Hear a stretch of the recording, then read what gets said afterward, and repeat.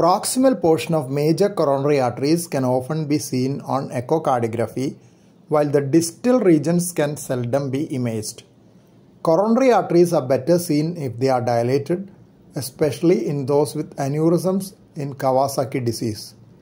In this case, proximal left coronary artery is mildly dilated, possibly because of underlying valvular lesions with left ventricular dilatation and hypertrophy.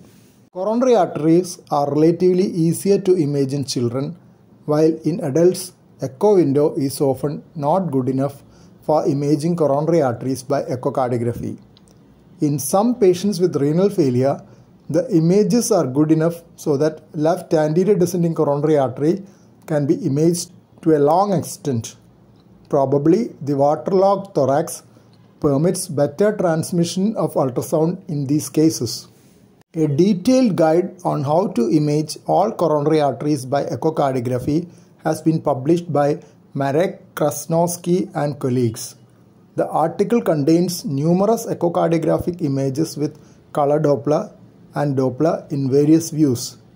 In addition, multiple correlative coronary angiograms are also provided. Anatomical pictures have also been given.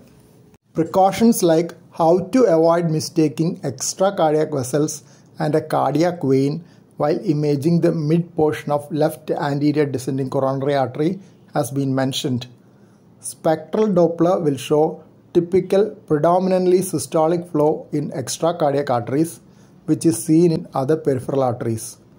Veins will show low velocity continuous flow, which will stop or decrease significantly with Valsalva maneuver. Coronary arterial flow is predominantly diastolic.